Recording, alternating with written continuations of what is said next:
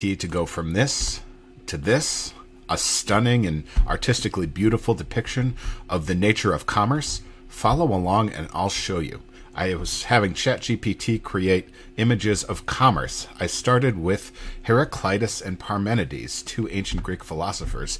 Parmenides said all was one and nothing can change. Heraclitus said the opposite. Everything is changing and flowing all the time. So I had ChatGPT combine the timeless, ceaseless unity of Parmenides with the constant flow of Heraclitus, and here's what it returned. I said create an image of a perfect circle with a network of internal flows. It created this one and then this one. I think commerce is what happens when we work within change and try to sustain unity. I think that's all it ever is. I said, make the flows go all over and crisscross and not just point to the center. Make the network of flows fill the entire circle so there was no space inside uncovered by them, and it gave me this.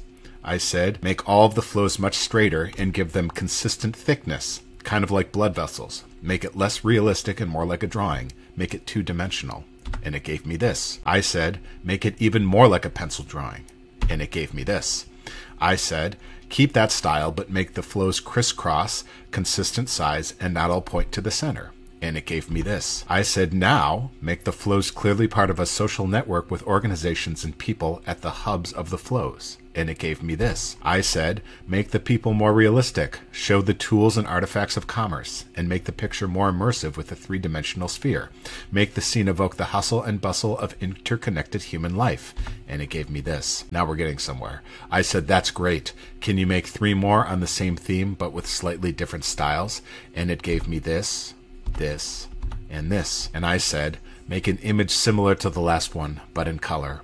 And then finally, we get this. If you would like to know the thought process behind this, I recommend purchasing a copy of my new book, Seeking Completion, which you can do at the link below.